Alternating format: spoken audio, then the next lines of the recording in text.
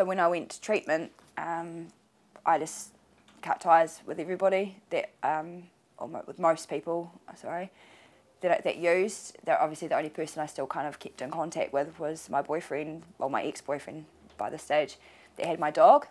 So I used that. I mean, I did still love her and that kind of thing, but it got to the point where I had to let her go. It was either her or I was going to have a needle in my arm again.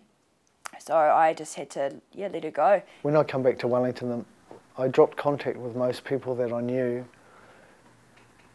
so that I didn't use.